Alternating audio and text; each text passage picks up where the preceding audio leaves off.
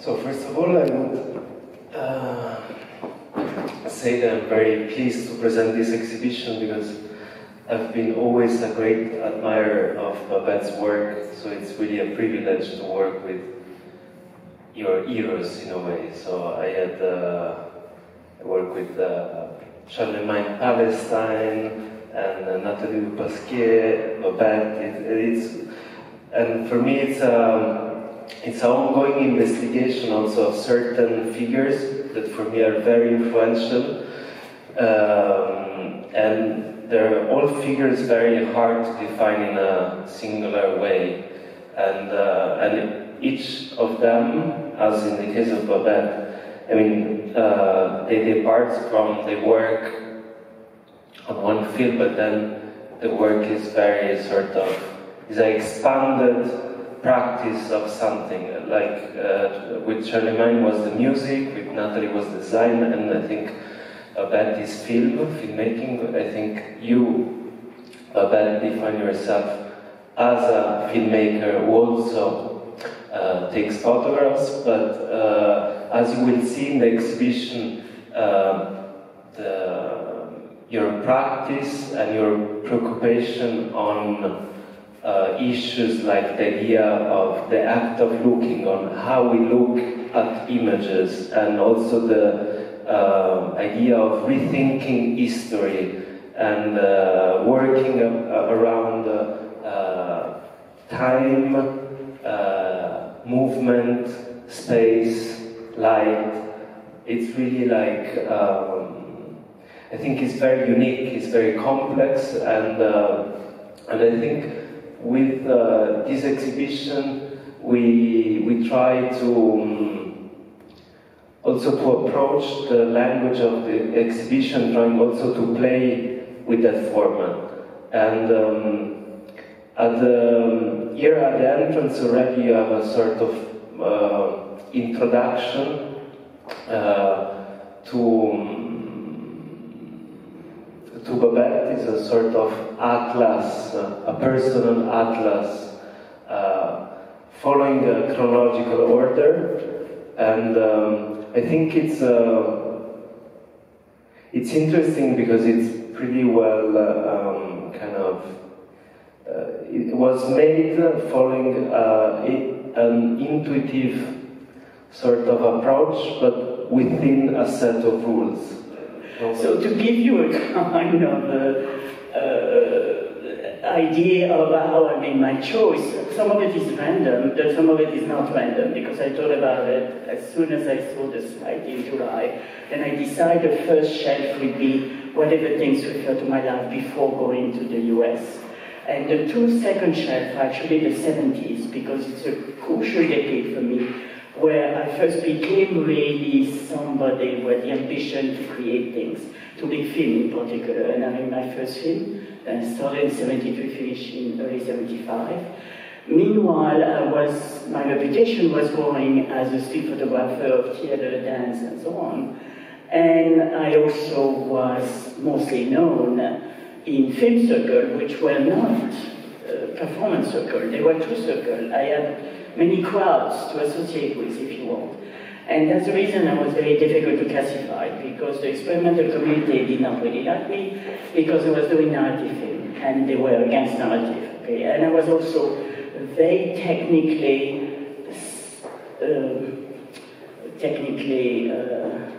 proficient, if you want. And most experimental work is done by people who are not really technically proficient, which I thought was making me, outside of the fact I was a woman, not really fitting only in the experimental film scene. So I had to find another family, if you want, another home. And the home was really theater, performance, the performing art, later on dance, and also performance art. Performance is a term in English which is used for the way you act, but also the work you do as a creative artist, engineering other people's action on stage. Also work, the example you know most recently, and somebody I work with, Marina Abramovic, for instance, but in the 70s, performance was also the name given to the people you were recruiting to work on your own work as a performance, which could be a theater, could be often made with amateurish actor, if you want, or non-professional actors. So that idea of non-professionalization in, how do you call it, improvisation was very, very much the key to my interest in New York City. How can you do work which is actually not Cartesian, if you want, coming from France, obviously, mathematician by training, you know, I was very worried of having a very systematic, descriptive methodology, so I wanted to train myself, following the advice of John Cage, you know, of shedding my old self and inventing the new self. And besides, I was going with the fact that we were feminists and as women who wanted to invent a new subjectivity. Okay, so all of that is more or less traced, you know, in the first, the second and third shelf. The fourth shelf is the beginning of the 80s, where is the one which has the black, yeah, which is the beginning of the 80s, when I made a very important film. I grew again very interested, you know, seldom, but dance photograph. The one you see is Lateral Pass by Trisha Brown. And, but I have a period where I'm very sick, so I decided not to say anything. It's black. The next decade is the 90s, where I come back to life, if you want. Thinking of my friend Georges Perec, who is a great writer, which I knew when I was 19. And the first shelf as a photo of Georges Perec. Yeah, which is very well known, actually. You could have seen a theartVIEw Perecien. And so, and I read important books, so most of the books you see are books which are following my intellectual trajectory. And starting after the decade of the 80s, where I'm interested in landscape, I start to be contacted to make postcards of pictures I had taken 20 years before, like the one of Georges Perec postcard, which has a quotation in French, which is wonderful, really, written by Georges, obviously. The next decade is the 90s, is the 2000, after 90, and Century City is a show I'm part of, for the part of New York. And that was an amazing shock for me, because suddenly I see my work next to another photographer of New York, and pretty much nobody else representing New York in terms of photography, and I say, gee, there is something there. So I have to take care of my photo archive, which was seed. I was not doing dance photograph since '85, and I say, okay, I have to rethink what I did in the past and generate work from it. But I was very much against, for instance, the attitude of somebody like Sherry Levine, you know, just copying. I mean, all the appropriation of the 80s I hated, so I say, I'm not going to do that. So, you know, and also I did a film which was really a labor of love, Les Modèles de Pickpocket. It means the model of pickpocket. Pickpocket is a famous film by Robert Bresson.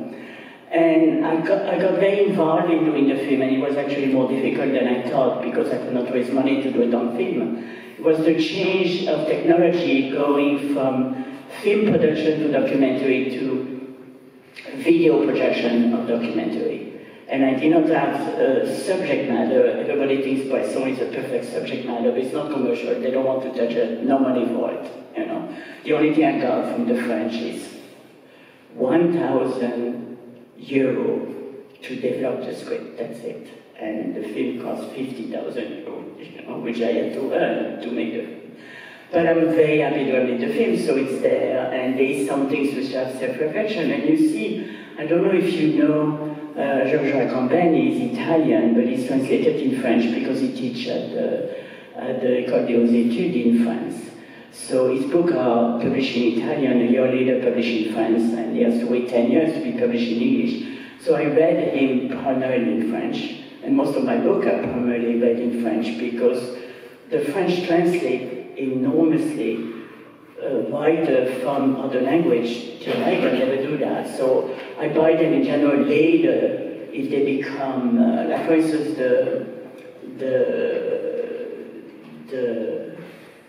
the book on the language of the Third Reich, I read in French first, but I also buy it in English, and I want to do a project with that. It's not done yet, but you know, the perversion of language is one of my preoccupations. So the book is there in the 90s because it's a seed for a future work which will be here, hopefully it will be done. So it goes on to 2010, where I do a very important installation. 2007 and 8, I do the film with Marina Abramovic. I do an important, for me, installation at Berlin Biennale. So a lot of the image here are reflection of installation rather than film. And here is a little bit what happened in the last 2 years, you know. Some photographs which are supposed to be sold are not sold because the museum has lost its funding. You know, I'm more and more interested in painting, so I developed a new show here for Vienna, which you can see in the last room. Obviously now we know then it's not either the left or the right. We have the left, we obviously is in the right, old right, actually, Pauline. The left is the right. Yeah, left is the right, like Douglas Gordon piece, which I admire a lot. And increasingly I go and see shows, so flyer of show, the Midwich show I take was beyond belief.